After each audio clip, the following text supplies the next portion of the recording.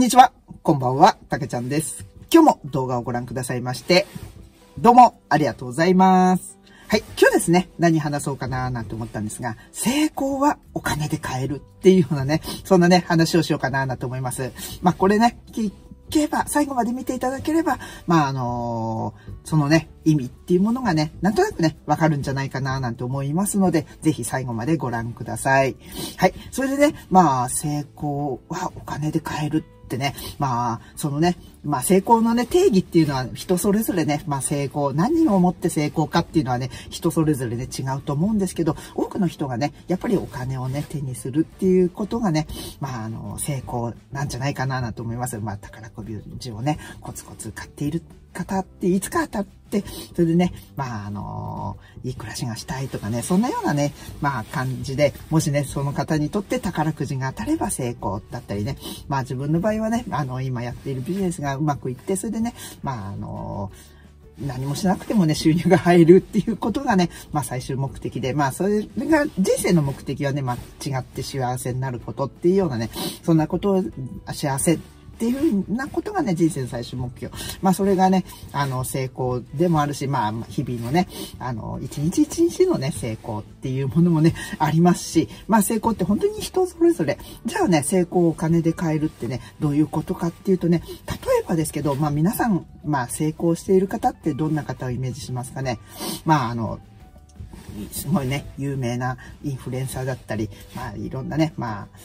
方っていうのは、よくテレビで見たりとか、する方っていうのは、なんとなくね、成功しているって方がね、多いと思いますけど、孫正義さんだったり、例えばですけど、トヨタ自動車、これ人ではないんですけど、その方々っていうのはね、孫さんなんてね、個人で言えば、日本一、借金がある。成功しているのに、借金がある。トヨタ自動車なんてね、日本で、ね、トップの企業ですよね。そのトップの企業でも、日本一借金がある企業っていうようなね、そんなね、ことなんですけど、これって何かっていうとね、孫さんの場合ね、投資とかいろんなものにね、お金をかけている。それでね、それ信用があるから、お金をね、借りることができて、それでそれをね、また他のことにね、利用する。お金借りて自分で持ってるだけではそれを運用したり、投資したり、いろいろなことをして、それでね、そういった投資先から、得た利益とかが自分に還元されて、それでね、すごくね、儲けているっていうかね、なんて言うんでしょうかね、借金がね、どんどん膨らんでくんではなくて、しっかり返して、みたいな、そんなこともできているっていう、トヨタだってそうですよね、設備投資とかそういったものにね、するのに、やっぱりね、お金がどうしても必要。だからそういったものに、お金を借りてかけるみたいな、そんな感じで、じゃあお金がね、あれば、そういった設備投資にしたりとか、自分のね、株に投資したりとか、だけど、自分たちにはね、まだね、信用がなくて、そんなね、大きなお金をね、動かすことができない、借りることもできないし、だからね、それをね、やたらのところに預けたりすると、やっぱりね、失ってしまうっていうようなことで、やっぱりね、お金を借りるには信用も必要だし、どっか預けるっていうのもね、いろいろなね、経験とか人脈とか、そんなもの、いろんなものがね、必要になってくるっていうことで、でもね、お金でね、成功は買えるっていうのは、どういうことかっていうと、例えばお医者さんをね、見ていただくと、お医者さんってね、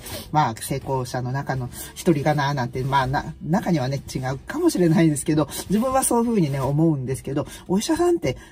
お医者さんになるのに今までいくらぐらいお金使ってると思いますかね、皆さん。実はね、5、6千万円お金をね、かけて、それでね、医者になっているって人がね、ほとんどだそうです。そういったね、学び、大学に行くとかね、医学部に行ったりとか、そういったね、学びで、お金をね、結構使っていて、それでお医者さんになる。小さなね、町医者行ってね、ただね、お腹にポンポンポンポンって、こんな聴診器当ててね、風邪みたいだから、薬出しとくよ、みたいな、そんなことをね、言うようなね、お医者さんでも、そういうね、お金をかけてお医者さんになっているっていうようなね、ことで、なのでね、成功はね、お金で買えるっていうね、逆言うとね、お金がなければね、成功できないって言ってもいいくらい、お金をね、何かにかける、自分のね、目標とかそういったものにね、かけるっていうのがね、すごく大事です。それでね、ちょっとね、もう一つね、例えとして、皆さんね、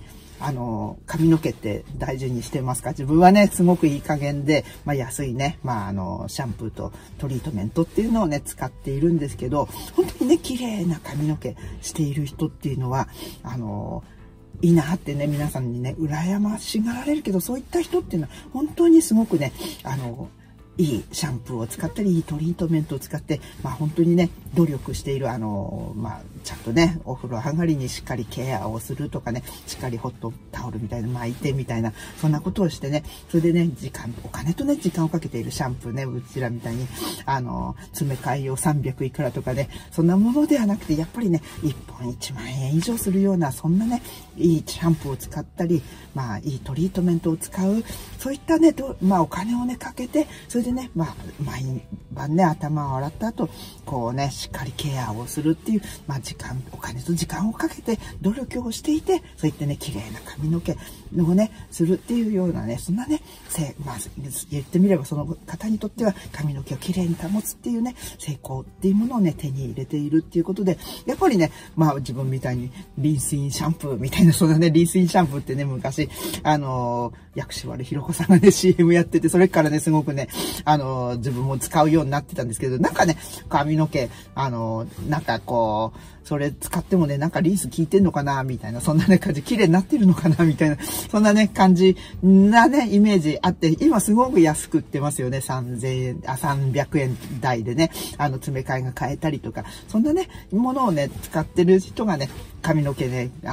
すごい綺麗になるかって言ったらね、僕の髪の毛見ていただければわかると思いますけど、あんまりね、自分はね、気にしていないからそれを使ってしまっているんですけど、もしね、髪の毛を綺麗に保ちたい、そういう風になりたいって言った方は、やっぱりお金をかけて、時間もかけてっていうようなね、そんなことをする。だからその綺麗な髪の毛、ちゃんとしたね、そういった美容室にね、行くとかね、いろんなね、ことでお金をかければね、そういった綺麗な髪の毛はね、手に入れることがね、できるっていうことです。なのでね、皆さんがね、どういった成功っていうものをね、イメージしているかわからないと思いますけど、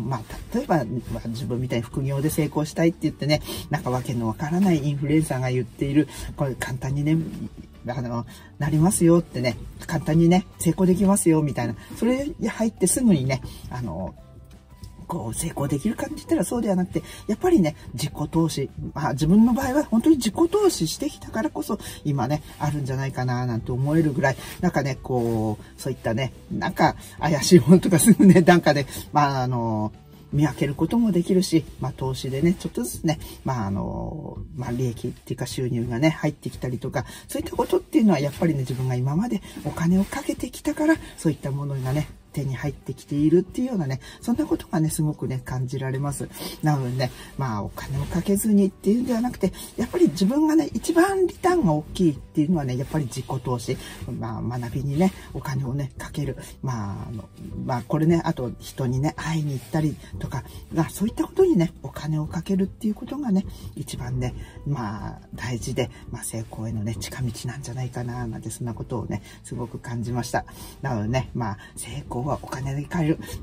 絶対っていうものではないんですけど、でもね、お金を使わないで無料でね、何か手に入れようっていうようなね、成功を手に入れよう。成功をつかもうみたいな、そんなね、感じでしたら、成功はね、ほど遠いんじゃないかなと思います。また逆にお金を払えば、成功へのね、近道がね、手に入るっていうようなね、そんな感覚だと思いますので、ぜひね、これお金をね、使えっていうわけではないんですけど、何かね、本当に目標とかそういったものがあったら、それに向かってね、学びとかそういったものにね、お金を使うといいですよって、それをね、一番伝えたいのかななんて思います。お金でね、成功はお金で買えるっていうようなね、そんなね、話ですけど、必ず、成功できるっていう、そういう話ではないんですが、逆に、お金を使わなければ、成功へのね、道のりっていうのはすごくね、険しい、長い、コツコツね、やるっていうのもすごく大事ですけど、それをね、